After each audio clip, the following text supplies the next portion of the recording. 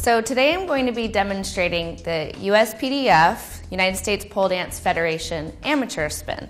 This is the spin that's required of you if you are going to be competing in the USPDF Amateur Division. It's called free hang to a reverse inside hook. So you want to start with your hand nice and high, your feet close to the pole, your hips pulled away and your half moon, and you're going to go for your basic outside hook set, which is your 3 steps around the base of the pole, starting on your inside foot. You reach away from the pole in an X formation. You pivot on the ball of the foot to face the pole. Outside hand goes underneath the inside in a baseball grip.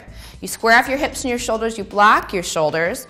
You create impulse with your outside leg by reaching your back leg back to the side. Once you see that leg in your peripheral vision, you'll pick up your standing leg and you'll ride out the spin in your baseball grip with your shoulders blocked. Once you get at least 1 revolution around the pole, you're going to make an aggressive twist through your midsection, bracing into an elbow brace. That elbow brace is going to help open up your chest and pull you away from the pole. Then you're going to hook your inside leg behind the knee, knees apart, toes together, and you can either land on your outside leg or you can take it all the way down to the ground.